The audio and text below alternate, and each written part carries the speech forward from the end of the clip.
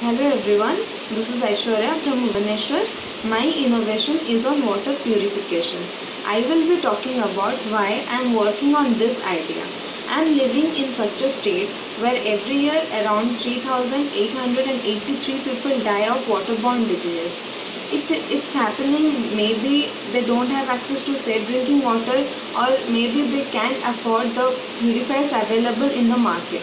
So the thought came to my mind is I will make my state healthy and hygienic, and I will commercialize such a purifier which will be affordable by the poorest of the poor. After doing the ChangeShips program of 1M only, I got a great motivation, and first I prioritized the market needs.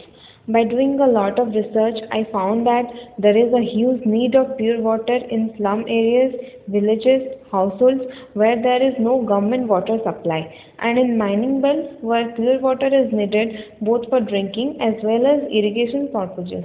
For this, I am making a scientific and cost-effective purifier which will be affordable by the poorest of the poor.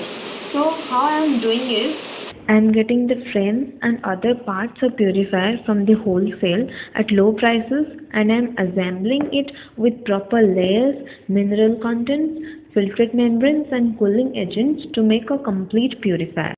I faced the major challenges when I decided to add my innovation under the Smart City project of Bhubaneswar. I demonstrated my idea at the Bhubaneswar Municipal Corporation, Bhubaneswar Development Authority, and I have got my idea approved by them.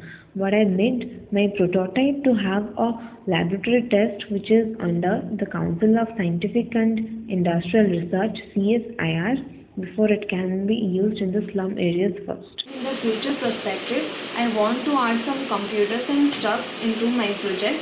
Like I want to digitalize the water management system, and would like to do the water purification through automation technology.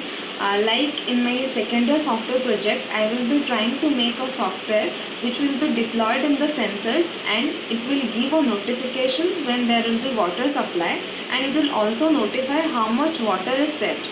It will definitely work well in the areas where there is infrequent water supply. So this is what my project is about. Thank you.